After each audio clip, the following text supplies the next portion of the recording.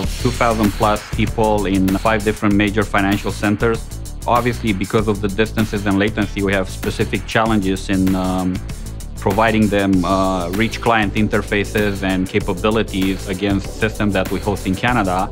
And the only possible solution to do this is through application publishing in RDS or through a VDI infrastructure. We do consider VDI to be a very solid play. If the trader perceives any performance degradation, they just stop using it right away. The value proposition coming from Microsoft has improved constantly. With the release of 2012, Microsoft is really driving it home on all fronts. Remote effects played a significant role. We have a lot of market data display, a lot of visual indicators, and there should be no lag between that display happening and the ability of the user to react to it. We believe that this latest technology released by Microsoft is coming as close as it possibly be to a full desktop experience.